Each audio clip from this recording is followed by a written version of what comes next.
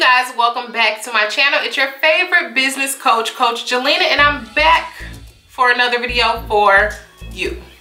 As you can see from the title of this video, we're gonna get into how to essentially pay yourself as a business owner. It can get a little tricky. Sometimes you could take more than you're supposed to. I've been there, and I'm here to give my experience and to let you guys know the do's and don'ts when it comes to paying yourself in this video. Before we get started, I do have an exclusive YouTube subscriber 50% off on my website, ImaniJelena.co, and you can get 15% off from your order. I sell vendors lists, stock images, I build websites, I have one-on-one coaching calls, workbook planners, all of that good stuff. So if you're out there and you are interested, I want you guys to use the code TAKE15 and you'll receive a full discount for 15%. So make use for it. And like I said, this is my subscribers only promotion.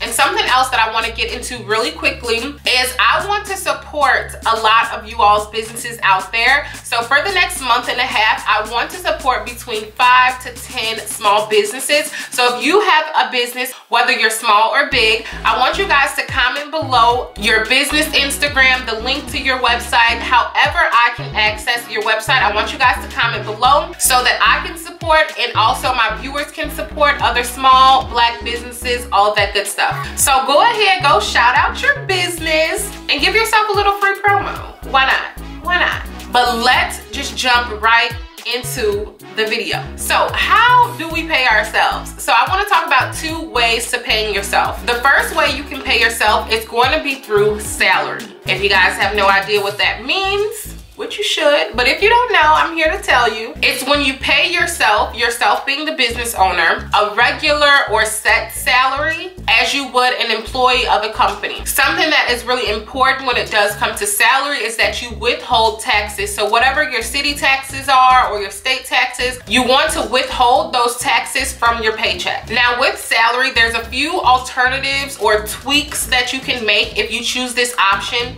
When it does come to paying yourself, you can choose to pay yourself on a monthly basis, a quarterly basis, or a yearly basis. Now, if you're watching this video, you're probably a small business like myself. I still consider my business small. So if you do decide to pay yourself on a salary basis, I do recommend on a monthly basis. Now, the second option to paying yourself as a business owner, us bosses over here, is gonna be through the owner's draw. Now, I bet you're over there saying like, girl, what is that? I mean, I'm gonna tell you. Owner's draw is when you draw money from your profit on an as-needed basis. Now, some examples of what I mean when I say on an as-needed basis, those things could range from when you need office supplies, emergency cash, behind the scene operation cash, etc. The moral of the story, you only access that money when you need it, literally on an as-needed basis. Now, the next question that I do want to answer for those of you who may have this question is, how much do I pay myself?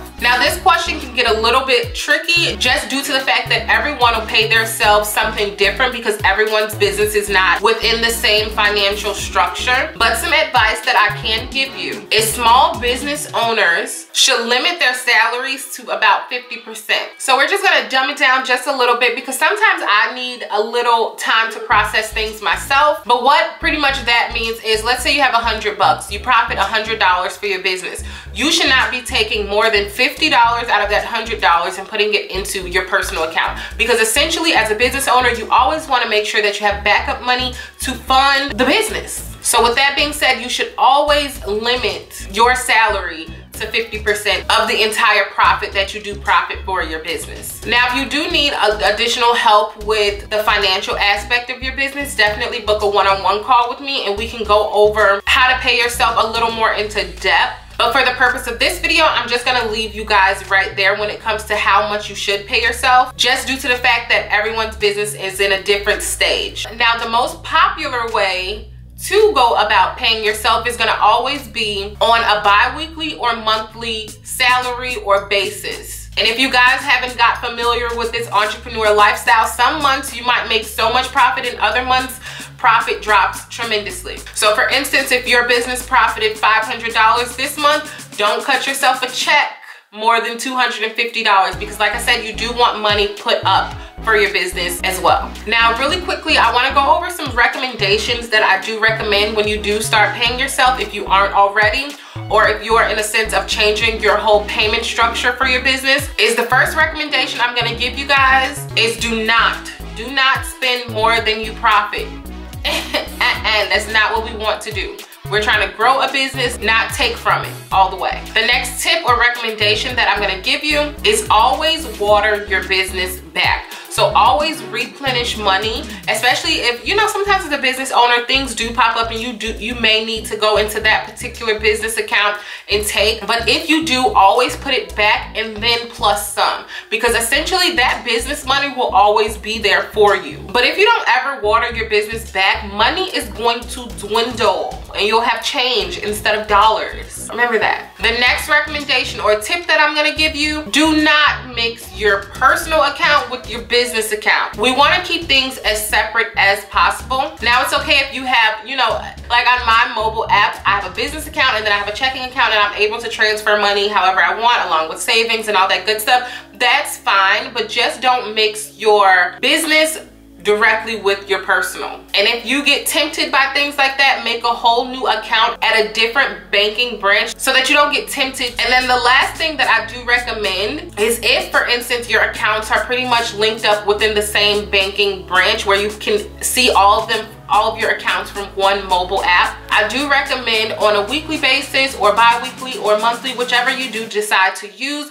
that you go in and set it so that different percentages, or maybe 10% of what's in there, or maybe 50 bucks gets transferred out, or $100 or $200 or $300, $400 gets transferred out into your personal checking, so you don't ever even have to worry about transferring money, and you let the app and the banking system pretty much do all of that for you.